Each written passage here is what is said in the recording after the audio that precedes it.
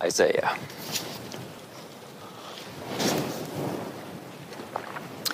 And let's begin with a word of prayer.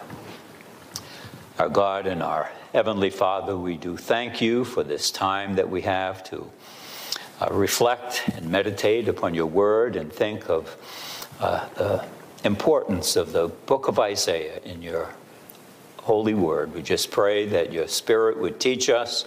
Father, help us to marvel at your word. We pray in Jesus' name. Amen. Well, this is a very long book. The book of Isaiah, 66 chapters. We're not going to go through it verse by verse.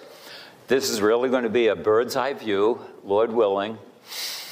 And perhaps the best place to start is the author of the book is Isaiah. Despite some opposition from liberals, it's pretty much a settled fact that Isaiah wrote Isaiah. He said so.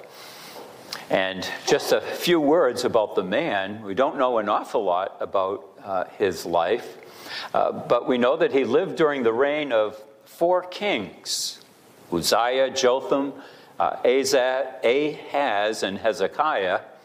And he ministered a little over 700 years before Christ, 7 centuries before Christ.